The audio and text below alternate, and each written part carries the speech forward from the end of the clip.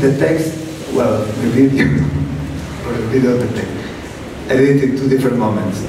And it had to do, I mean, the text is about mask and the use of mask, and it's a theme that I've been interested since the beginning of my career, like really since early 90s.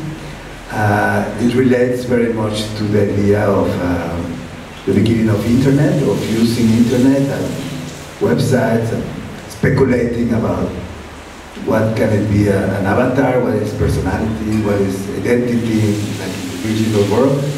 And it's not the main subject, but it's a subject that has been there through all these years. So through all these years, I mean, I started making performance. I did this project with the wrestler that became a double of myself. I created this identity called Amorales, which is also the name I use. So through working with that, let's say the idea of the mask, or the power of the mask, or the meaning of the mask, it became more and more important, and it's been kind of a subject. Not always in a very evident form. Also, I started doing performance, and as a performer, I started to be myself the performers in a very classic way, almost like, let's say, how Vito Acocci did it, or Bruce Nauman, you know, influenced by this kind of, you know, putting a camera and filming yourself. But then it's something that is been evolving and maybe turning into other ways of masking, not so evident or not so clear as wearing a mask.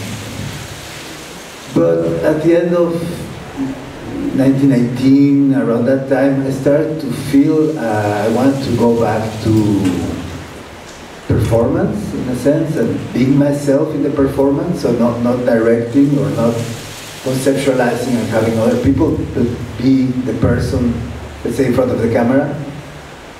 And I thought it would be interesting also to go back to this classic dispositive of putting the camera in a tripod and doing something in front of a camera, which is also something that I like a lot, because it is connected to slapstick. So it's something connected to the beginning of cinema, to the first experimentations of people like Buster Keaton or Fred Burkle or Charlie Chaplin. You know, it's very basic. Just you put a camera in a tripod and you bend something and then you play with it and you build something. And then I was writing for a catalog, and it just came this text in my head. Somewhere, all these years of working with mask, or thinking about the mask, or trying to understand what is a mask, kind of made sense. And it became a text I call the Rhetoric of the Mask, so it's about mask as a language. And then came the pandemic, and you all know, and we were all stuck and not knowing what to do. And I was alone in my studio, and basically I could just go there by myself. And I started to put the tripod and the camera, and then I connected the camera to the computer, and I thought, okay, this is the way to get the, you know, what I film in the computer. But we also had Zoom. It became this new phenomenon, and I thought, well, why don't I film myself through the Zoom? Because Zoom has a strange effect when you're talking with somebody, you look at yourself, and it's like looking at the mirror, and at the same time you're looking at somebody else, but you are too hyper-conscious. And then I, by chance, playing with it, or not even, I think by mistake, I pressed something, and the color black, it kind of became transparent, it disappeared. So when I filmed something and there was black in the screen, it became like a transparency. And I noticed that was one kind of effect that is, I think people use it to erase what is behind you or something like that. So people don't see your room. And I started to play with that. And I started to film myself. And I started to, first, I can put music and dance, or I just started to film and film and film. I was really like playing in front of the mirror. But in a moment, I thought, okay, I was wearing mask. And the reason why I wore masks is because I found these masks in the market, which were very like stereotypical masks, like very stereotypical faces, but were a bit small. But when I put them on my face, my beard came out. around. So I look a bit like a werewolf, and I was like, wow, it's very strange. Like, I like this image. So I started to play with that, not really creating a character with different characters and painting masks and destroying masks and playing with the mask, and then filming myself. Till I realized I could connect the text, the rhetoric of the mask, with what I was filming. And then suddenly things started to make sense and it became, it's like a 25-minute long video. Now we're going to share it with thunders. Gonna be a bit strange. But yeah, I want to project it to you, and then we can talk about things so we can discuss. Thank you very much.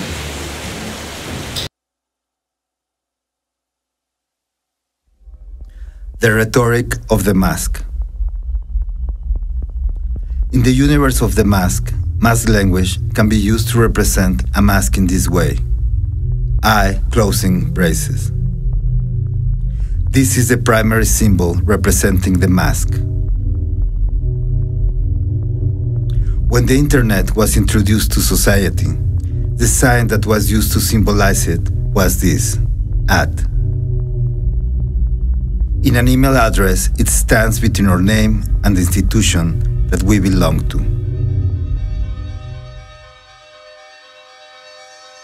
A mask can be used in theater. This is the traditional setting for the mask in Western culture. The Greeks established that both the individual and the group could be masked.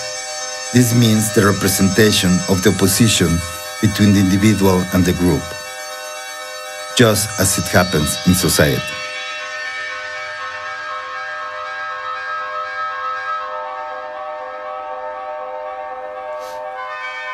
A mask has two sides.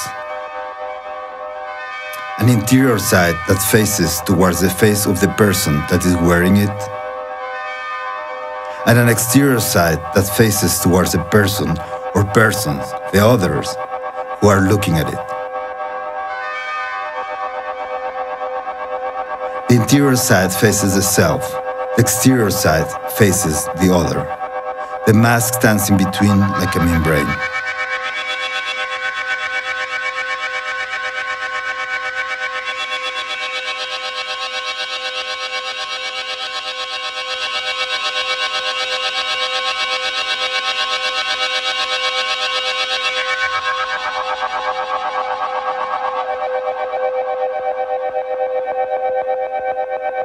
It is an artifact that hides the self from the gaze of the other, projecting the image of a fantastical character, a mythological figure, a superhero, a blank face, or even the face of another real person.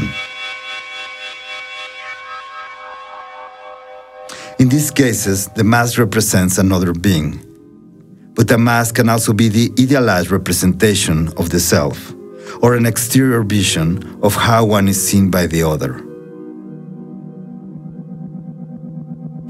To make a mask of the self and give it to others is a way to distance ourselves from itself, so one can see oneself interacting in a situation with others. As well, to make a mask of oneself is an act of branding the self. The public persona of a pop star or a politician is a mask of branding. It is the face that appears in the media, which hides its face behind the mask.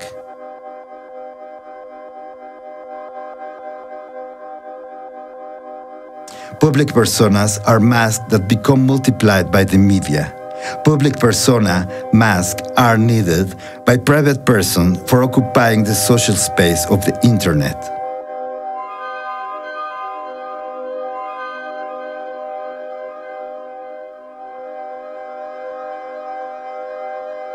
Occupying the space of social media in the internet has become the ultimate space of self-colonization.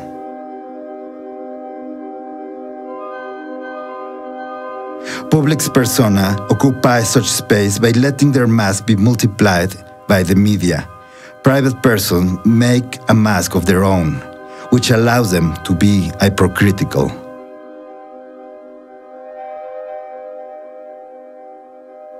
Hypocrisy is a consequence of colonization. Colonization produces hypocritical subjects, at least in the cases where people have been vanquished. Hypocrisy is a form of mask. It means yes on the outside, but at the same time no on the inside. Both the colonizer and the colonized can be hypocrites. Text can become a mask, as when a story that apparently means one thing actually means something else.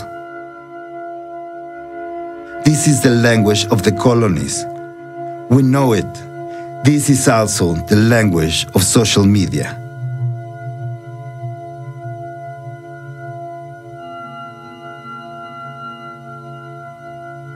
We have colonized social media space with a mask of ourselves.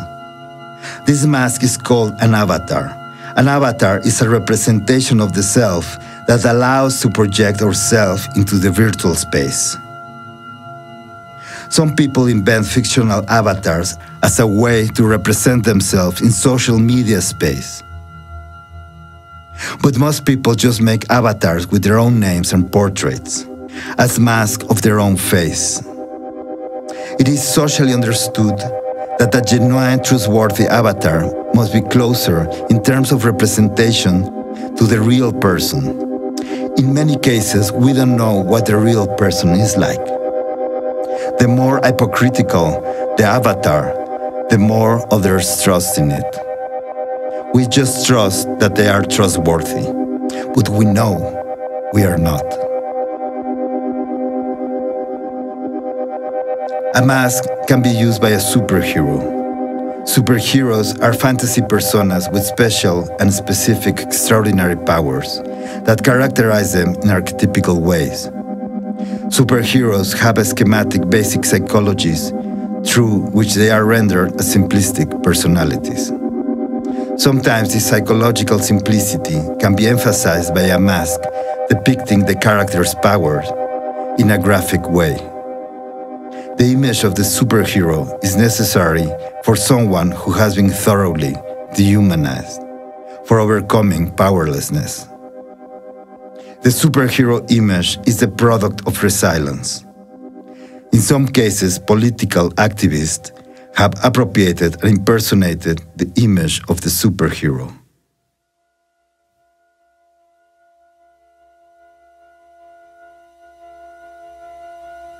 Social media relationships are a game of mask, although most people are unaware of it. Social media is inhabited by us and by the multitude. A multitude is a group, a mob, the mass. The individual is hypocritical, but the mass is honest. The mass is righteous. The mass has become the inquisitor in a world of hypocrites.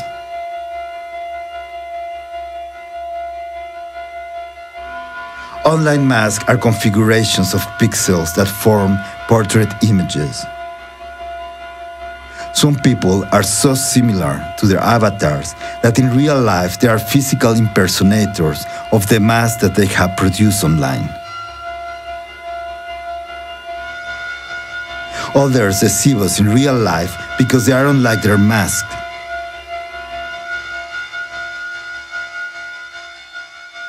There is also the kind of people who are not aware that a mask can be produced online. So in real life, they are just as ordinary as their avatars are.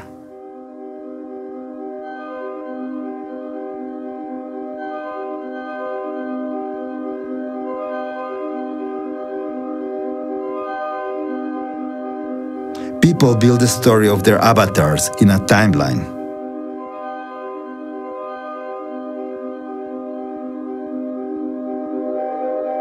This story is what makes them appear genuine.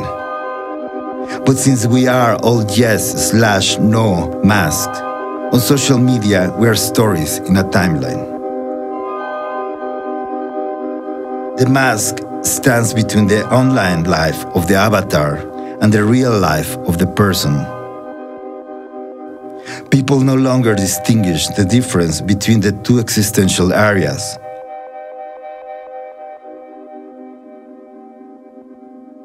The border has become blurred, but the mask still stands there. The mask becomes evident when we are deceived by internet content, such as when we become aware that certain information is fictional, or that we have been approached by a fake identity.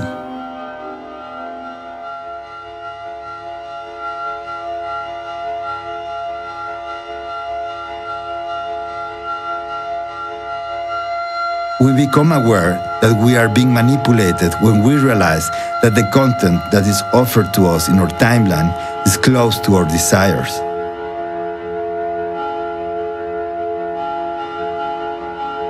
We realize that someone or something has put our desires in front of our mask. We call this artificial intelligence. A system operated by algorithms that, by gathering and analyzing the data trails that we leave behind us, predicts our desires in timelines and socially controls us.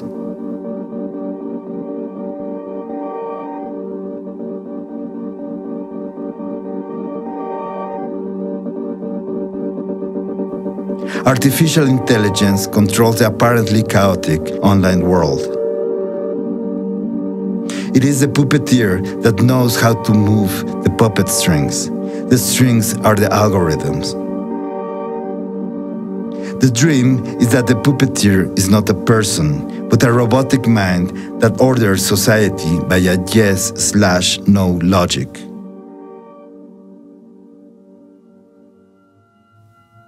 The system is situated in the liminal space of the mask, interconnecting all masks, organizing them into social cells according to ideological affinity. To predict people's desires and frustrations is to predict the political future. Social cells are described as echo chambers. They appear to be independent and disconnected from the other chambers, but in fact together they form one large body. If politics is how power is divided in the land and how the wealth is distributed, today politics are the algorithm. The algorithms divides power in the country and distributes wealth. The algorithm controls a society made of masks.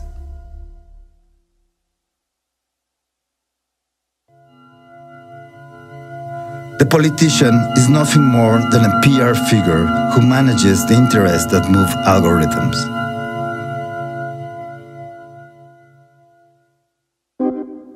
This was recently written in the Washington Post. In general, successful political movements used to have only one ideology. Now, sometimes they combine several. Think of the process of a music label that wants to create a new pop band. Do a market study, choose the type of faces that hit you, and then present the band to the demographic that is most favorable. The new political parties are like this. Now you can group different topics, repack them, and then market them using the same type or target message that are known to have worked in other places.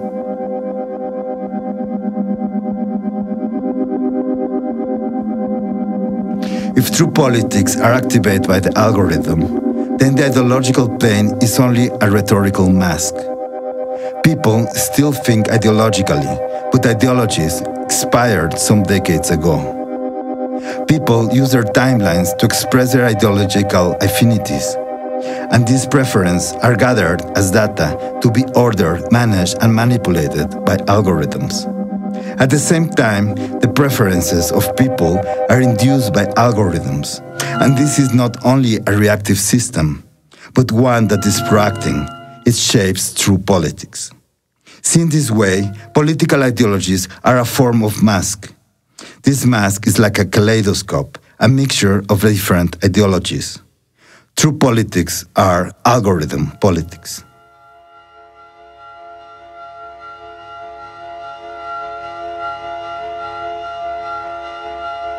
This kaleidoscopic mixture of political ideologies is called ideological cubism. Ideological cubism is a mask for making us believe that we have free choice, despite true politics being mass-produced algorithms. Ideological cubism seems incongruous, but soon it will become normalized as a standardized sham ideology, which rhetorically will make us believe that we live in a democracy. Ideological cubism leads to sham democracy. Sham democracy is the mask that hides algorithm politics.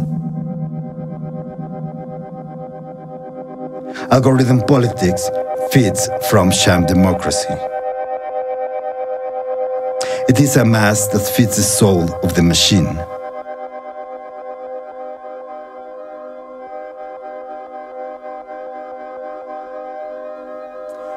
Ideological cubism, being a form of sham democracy, is the mask that hides algorithm politics.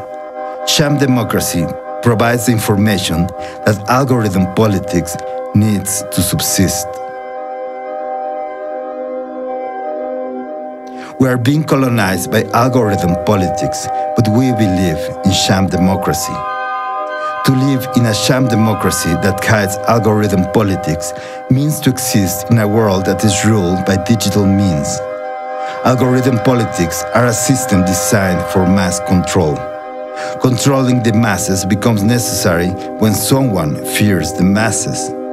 It is the elite who fears the masses, but since the elite is made up of people, who are the elite?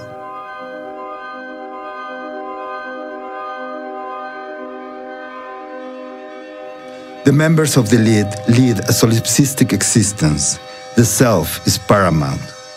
Sometimes the elitist self thinks that it's being manipulated by the algorithm, but in fact it is he using it to control the masses. Because natural catastrophes cause everyone to become part of the mass, the elitist self belongs to the elite until such a catastrophe occurs. Fearing the consequences of climate change exposes the elitist anxiety of being swallowed by the mass against their will. Natural catastrophes must be avoided at any price. To do so is an act of elitist self-affirmation. Thus, climate change denial is part of the populist rhetoric. There are elites of vagabonds, of homeless, of crooks, of criminals, of outlaws, of anarchists, of artists, and of poets. There are elites in every level of society, in families, in schools, at work. There is also the elite of rich people who own the algorithm. We all lead solipsistic existences until we fuse our true self with the avatar. The self is elitist, and the avatar is part of the mass.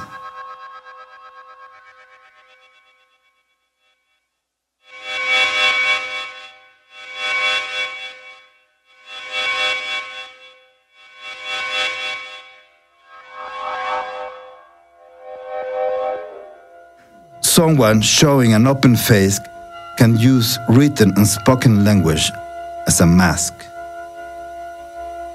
This is a tactic for deception. The use of deception to mask one's true intentions is perhaps the most dangerous sort of masking, because the act of masking is hidden in an open face. Some people use deception as their main tactic for acquiring control over the life of others. The victim might not realize that there is a mask until it is too late. The mask of the victim is perhaps the most complex mask of all. as it is the one that twists language in the most confusing way. Someone can wear the mask of the victim to become a victimizer. The mask rhetoric of the victim and the victimizer is a powerful motive for affecting society. We might feel ourselves to be victims of the elite or victims of the masses. We might also feel that we are the victimizers of the elite or the victimizers of the masses. In the post-colonial world that we're living in, we transit from being victims to being victimizers. The victim/victimizer mask is ambivalent because it awakens powerful feelings of having been subjected to historical injustice. Still, post-colonial rhetoric masks the evolving process of colonization by artificial intelligence and the elite.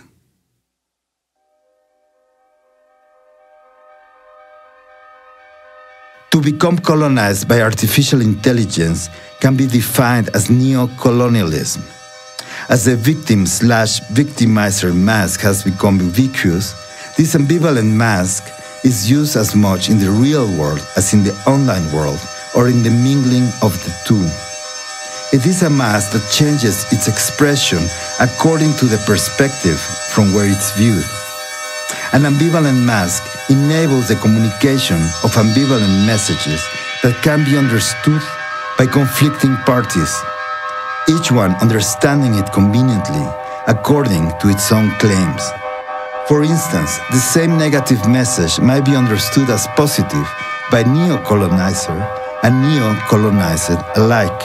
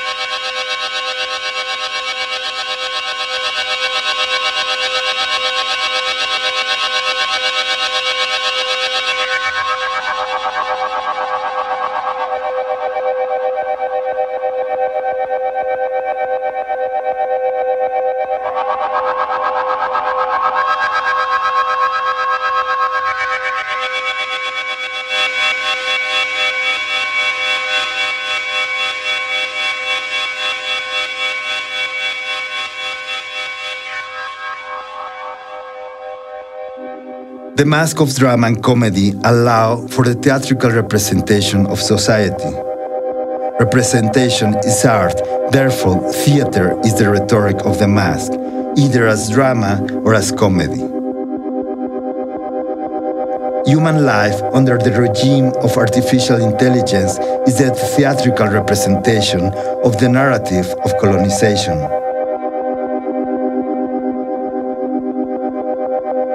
Both the drama of colonization and the comedy of colonization must be represented.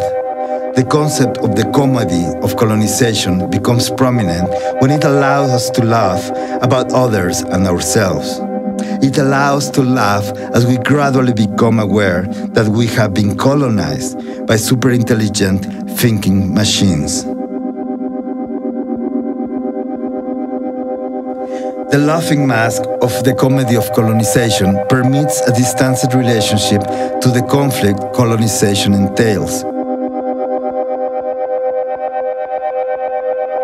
It represents the appropriations of the appearance of power by the powerless, as a ritual that ridiculizes the colonizer's seriousness. It is the servant precariously disguised as the master, grotesquely miming its rituals of power.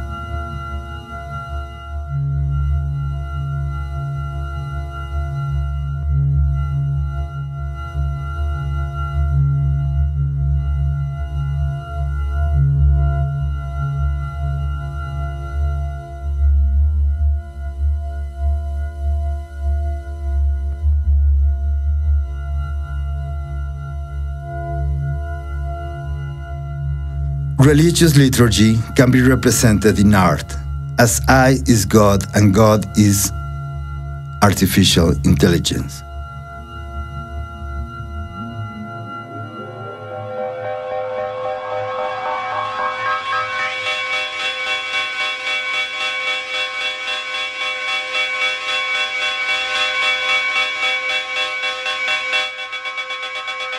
The artistic representation depicts the different stages of the religious liturgy, narrating the mythology of the self under the rule of the artificial intelligence regime.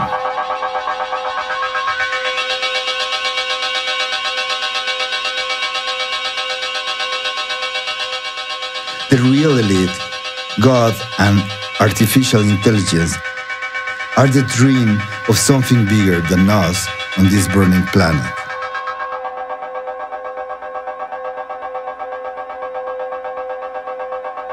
Art is nothing but a monumental fantasy, the one in which humanity rules the world with robots, and robots rule over us. In this dream, the real elite board their spaceships and head towards space.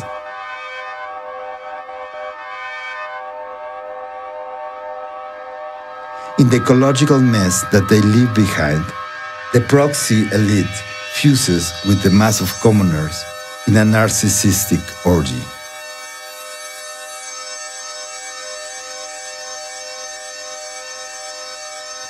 Fuck you, goes the rocket, transporting the rich to their salvation.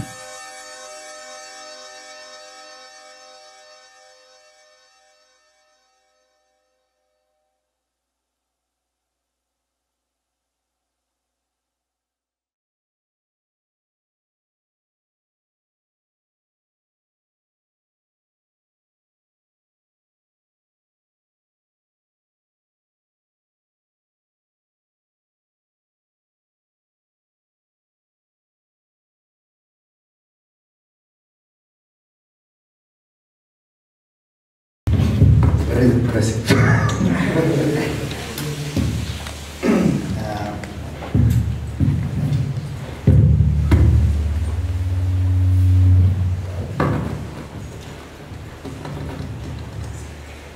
I always feel a bit weird after showing this. Super dense. But I thought maybe it's nicer to have a conversation together. Have more a dialogue than a lecture. You've done a lecture boring. ¿Quieres la luz?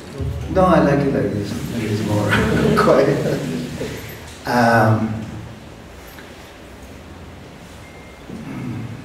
What can I say? Joshua, why you invite me to show? You want me to start? If you want. With a question.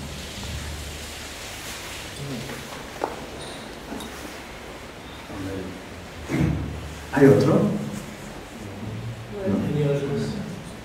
No, not question, not a microphone. Take the microphone.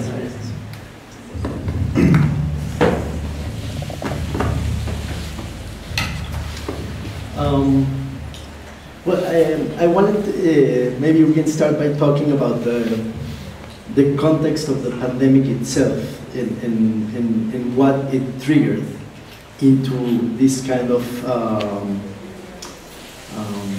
yeah, I guess, analysis or kind of thoughts around the world we live. I mean, you know, we both started when internet did not even exist, and the world has been changing very, very, very fast. You know, it's almost as if the context is moving so fast that it's very hard to keep up. And in a way, the pandemic became a moment where it kind of forced us to slow down, and it was a perfect moment to reflect, you know, on this very, very strange environment that we live in, and very hard to decipher, where you know, there's kind of masks all around us. So I was just wondering if maybe that can be like a good place to Yeah, yeah, you're right. I mean, I did my master in Holland in 96, and the first day we were presented to the school, kind of sitting like now. Came a guy and projected something into the screen and said it was a website. I was like, wow, like, what's this? I understood. And he said like, and the great thing is that we're going to give you an email. But he made one email for the whole academy. So we all had the same email, like 60 people got the same email. And he printed them and he put them in the buzón, like in the mailbox. And I happened to have this German teacher, Manfred Stumpf, who I think he used to study for Joseph Beuys. He was very obsessed with Middle Ages iconography. I don't know if he was from Münster or Stuttgart, but he was very involved in this kind of, representation of dragons and knights, and also in the religious way. He was a funny guy. He had shaved his, like a monk, la tonsura in Spanish. But and he said something to me very interesting. He said at the beginning there will only be superheroes, basically saying that superheroes are very basic, kind of stereotypical depictions of personality, of identity, and that in the beginning this will be very simple to recognize, and it will be very, like, let's say, we will work with big pixels, but as this will evolve, it will become more and more sophisticated and more personal, or let's say, it won't be anymore about fiction being easy to recognize, like in old films, but it will be really mingling with reality. So it will be sophisticated so much that it will become almost personal. And she told me about the idea of interface, about how you represent things in the computer, like for instance the trash can, or this iconography. That's where I also understand his interest in iconography. And to me, I started, like being an artist from Mexico. I was 26 then, kind of trying to enter into the European world. I had a big conflict of what is to be Mexican there, or how I'm profiled as a Mexican, or what I'm supposed to do as a Mexican artist, what I want to do, what is my desire, what I want to learn.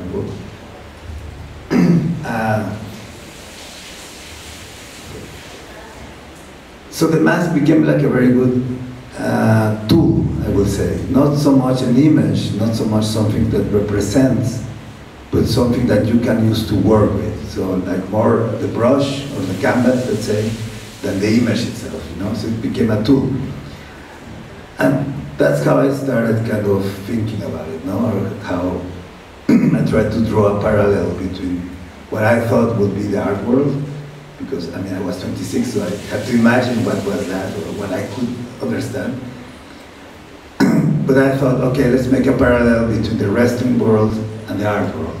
Let's put them together as parallel worlds, where, for instance, the wrestler will be the artist, the manager will be the gallerist, the arena will be the museum, and so on, And that I did for 7 years, so it was quite a long.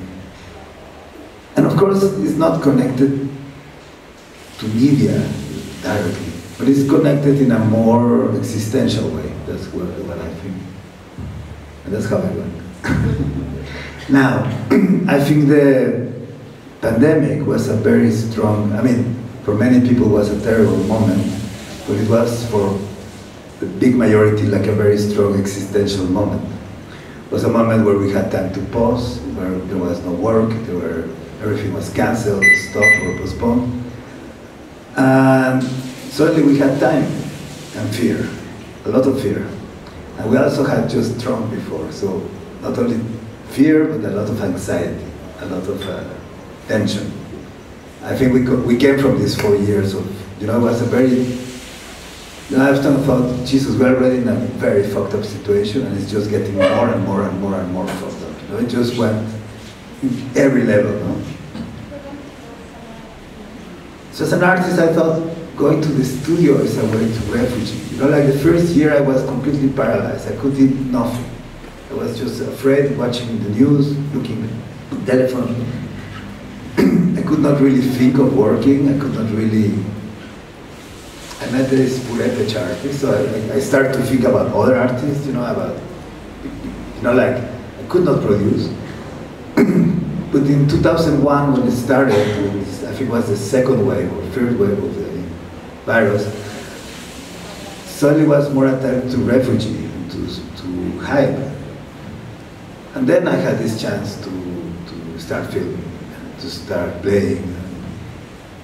And it was also a moment we were very politicized because there was also a lot of going on with culture and the government. They were diffusing, I would say, the grant system, FONCA. So it was also a moment of a lot of discussion, but not in person, but a lot of discussion on chat groups, which started to become more and more sick, more and more difficult. So it also started to become really heavy. So this starts also in a moment where I decided to distance myself, you know?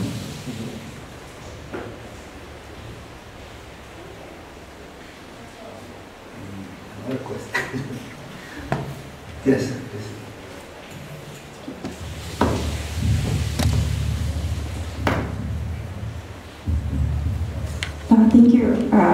Thank you so much for this, Carlos. It's wonderful to see your video. I have a lot of questions. I'm going to try and smoosh as much into one as possible, but it should hopefully make sense. But I really appreciated what you said at the very beginning about masks as a language, and then kind of in the video you talk about language as a mask. And I'm curious about the role of language in this video, choosing to speak in English with the Spanish subtitles, but then also how perhaps, because within like indigenous African, many different indigenous African communities, the mask is not a tool of deception or obscuring, but a tool for transformation or transmutation into something divine temporarily. And so I'm curious about the role of the mask itself, but then its language itself as a transformative tool potentially, and how there's even the potential to transform our own relationships to the masks we present to the world, or to even how we would want to utilize this mask that is ever present.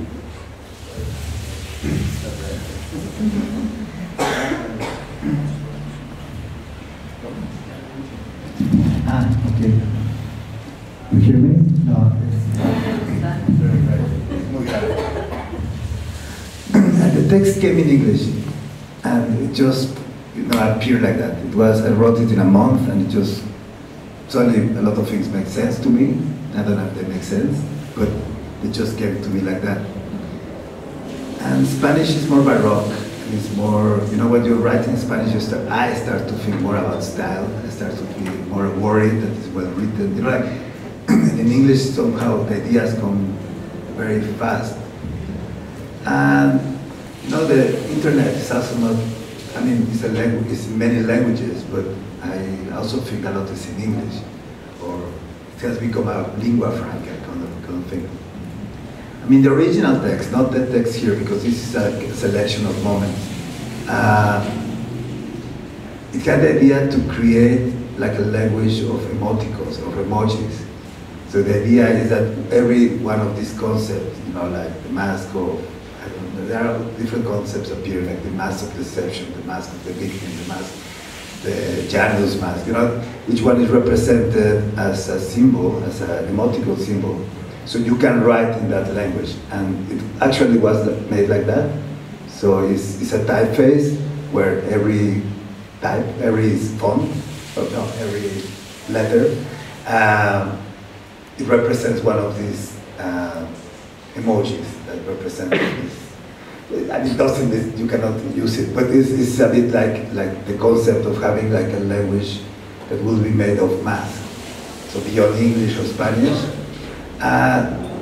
not just translated into Spanish, like the text, the subtitles are in the film.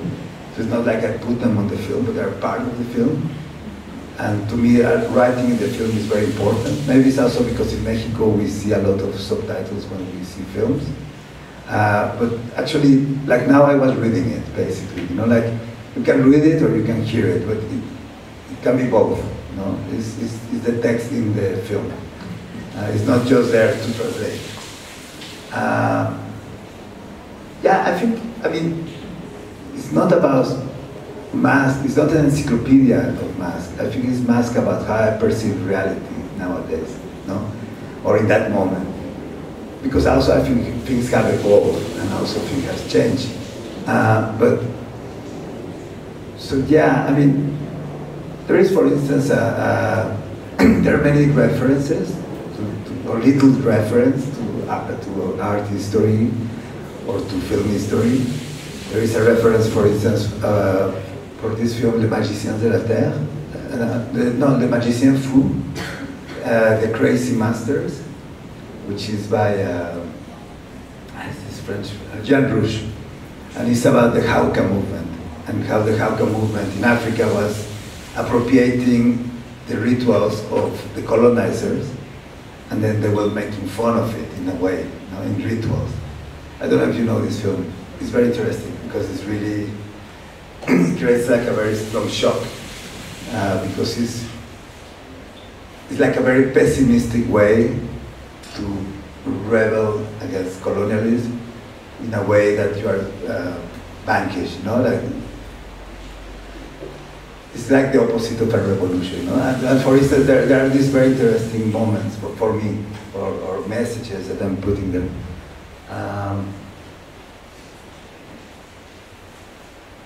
I mean, also in Mexico there is a tradition of masks, no? And it's very much there, and I tried not to reflect on that so much. I think I wanted to use it in a more urban way, or in a more, as my reality now, you know? More in relation to internet, more in relation to this identities we're constantly building, you know, like with our social media. You know? I think we all do it, you know, nobody's honest. I mean, we all have to represent. And if you are honest, then you are in trouble. I don't know if I answered. Okay. It's a big question. Okay.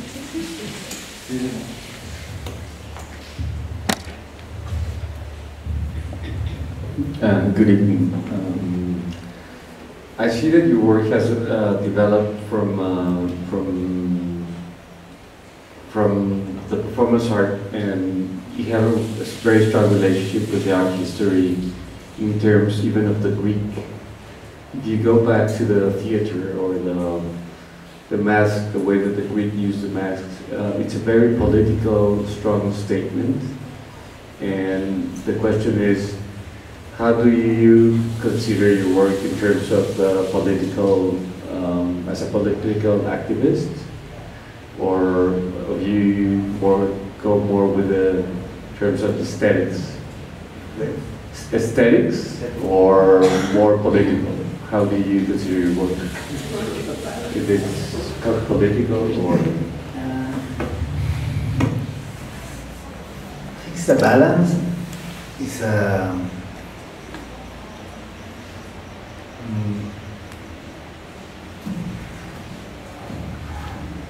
it's like a very difficult question.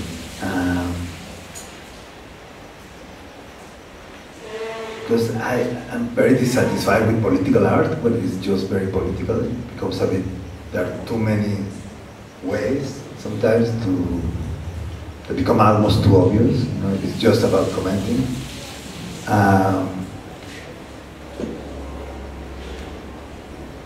And also I think there is like a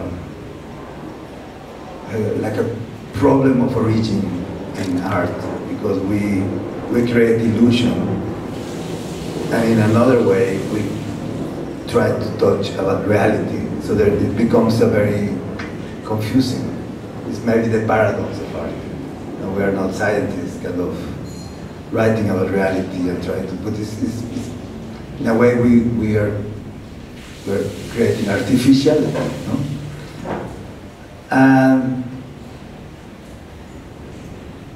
then, of course, there is the way you personally react or relate to your own aesthetic. And that's personal, and that's something we do it, and it's beyond your control. Some people are very clean, and some people are very dirty, or some people are very colorful, or other black and white, whatever.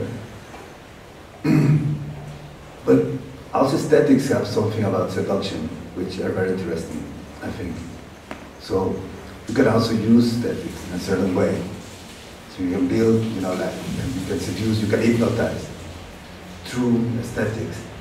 And then also that can become political, you know, that you can, I mean, I'm not interested in forming itself as a formalist artist, but I'm interested more in systems and how things work, and I try to play with that. I mean, this is a very uncommon work for me, because I'm trying to give a statement, I'm trying to say something about reality.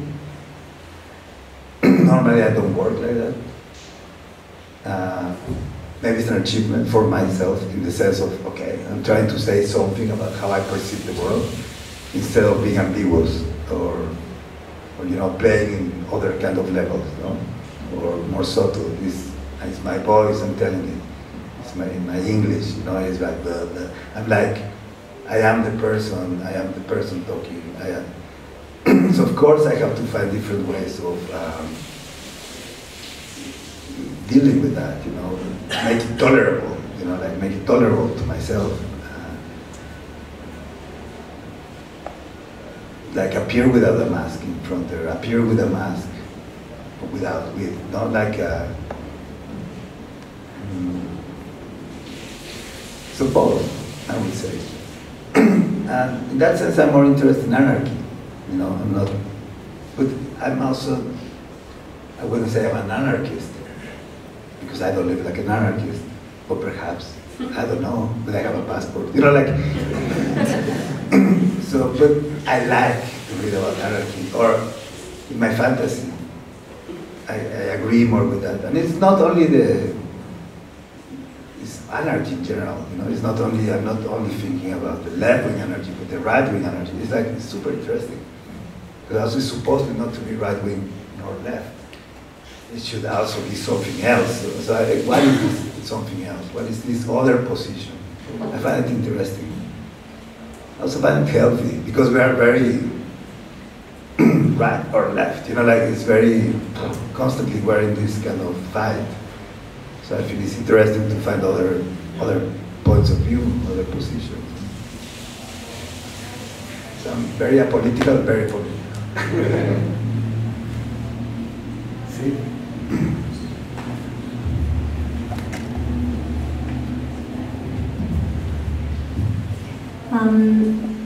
So I had about 3 questions, but they're kind of short. Just one is, you said that you were returning to performance. I just wanted to know how you felt. Like, what was that experience like for you to kind of go back to performing?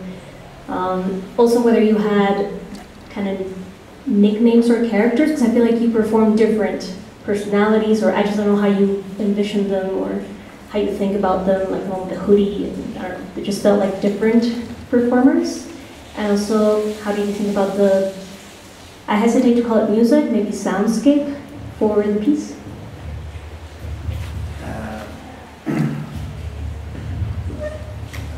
Which was the first? Performing again. And performance is, I think, is the most difficult.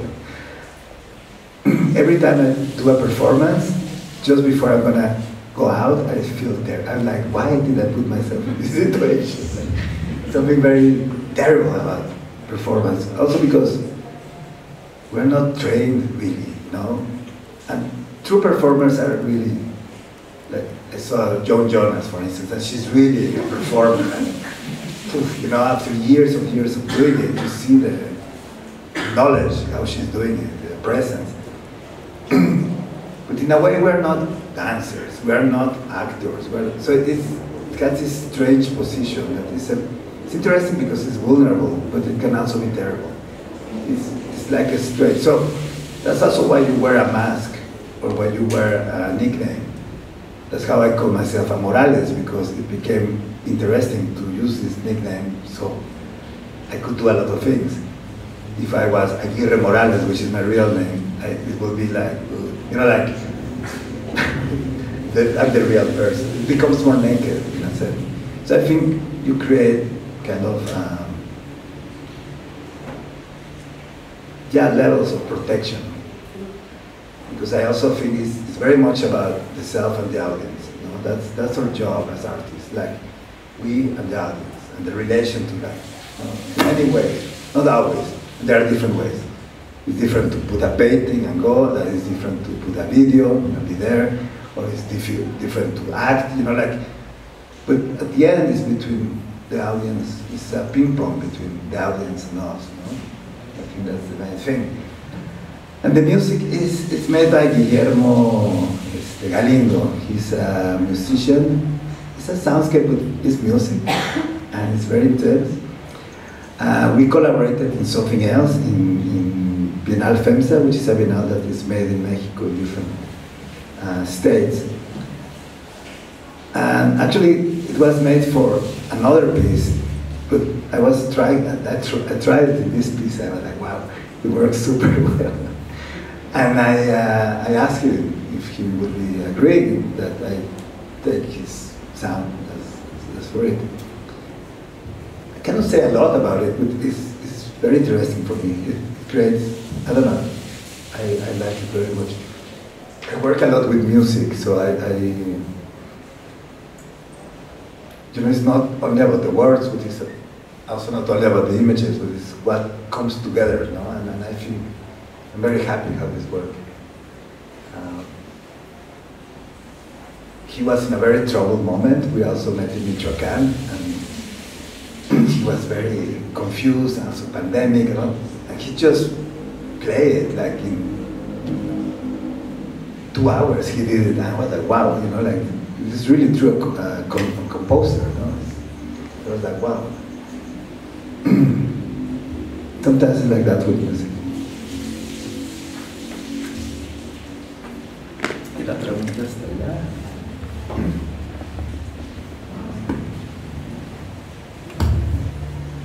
Hi, thank you.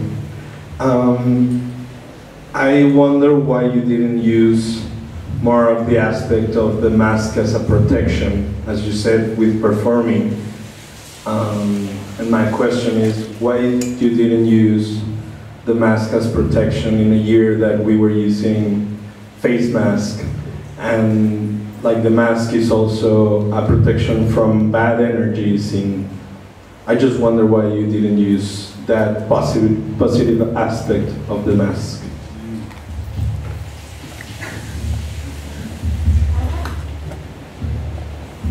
Because when the pandemic started, the government in Mexico was kind of denying masks. And I started to get very nervous and anxious about it. I thought this was really stupid. And I thought, yeah, we have to use masks. And also in Mexico, we have a lot of people working in the street anyways, because, you know, they have irregular jobs, you know, so like a lot of people died. For instance, the garbage people or the market people, or there was like this. So I thought I should make masks for all these people. And I organized a system, and I thought, okay, if I get money from collectors and, you know, like, so I started to produce masks, like face masks, not real masks, but like face masks. And it was interesting because suddenly all this started to happen. I never came out of my house, but all this started to happen, and we started to produce these thousands of masks and distribute them and bring them. And the people who got them, they just made like a little selfie or a photo and sent it to these people from the association I was collaborating with. And then I got thousands of pictures of people with a red mask, and it became really like, whoa. And so people started to question if this is art or not. I didn't care. I just thought it was necessary. Maybe in my own discourse, so it was very strong to see a crowd mask. You know, so you see that everybody's wearing a mask. And of course, the more suddenly it was like everybody started to wear masks, it became irrelevant. And And then you still see people wearing masks. I don't know if you noticed, but sometimes you see people in the metro, and I wonder, no? But there was this moment where everybody in Mexico was with a mask. So then my mask disappeared in the mask. You know, it just was irrelevant. So going to my studio allowed me to exactly not wear that, you know, to be, and also I was alone, you know, so I could infect myself. I didn't have a problem, no?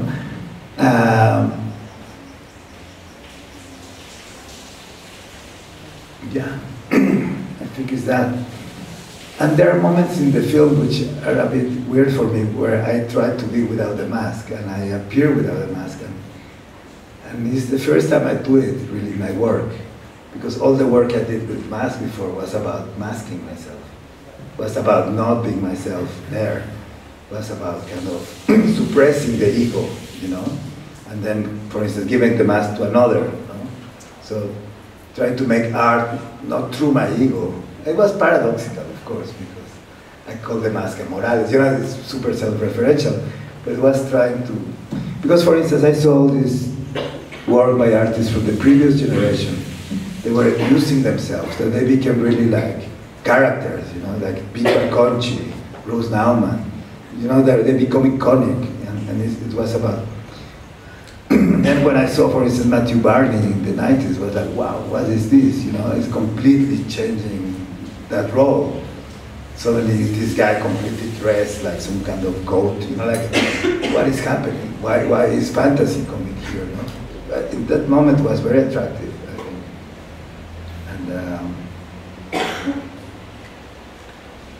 And the other aspect, I don't know,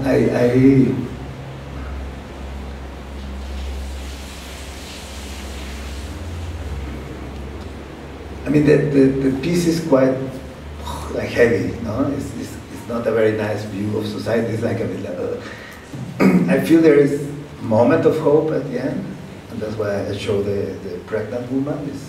That is hope for me. It's like a child reborn and can go somewhere else. And actually, I was waiting for this child, so.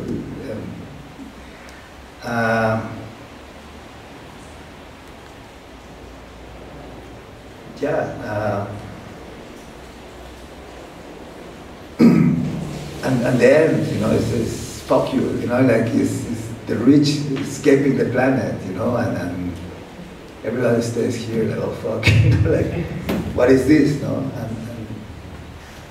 And when I left Mexico in the early 90s, I had it by chance, pure chance. I had the chance to live in London in a commune that actually was connected to a project called Biosphere 2. And that project, basically, they were trying to build in Arizona, like a glass house, where there will be these 5 main ecosystems, where a group of scientists might try to live there for a year. And if they would manage, it meant that we could build houses in the moon, or we could build in Mars, you know. So actually these ideas are there, you know, it's not just a fantasy, like it's not just paranoid, like there's people trying that, you know. So yeah, I thought, okay. So you want?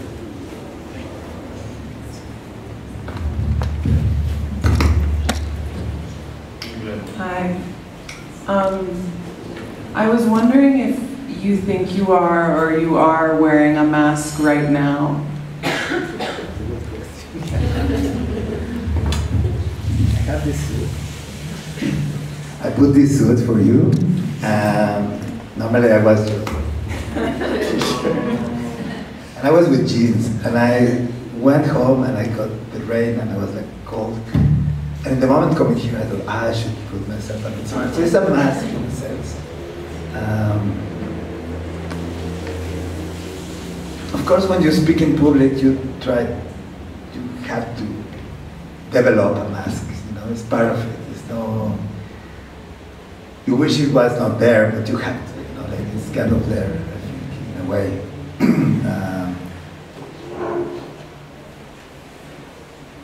Yeah. I think it's there.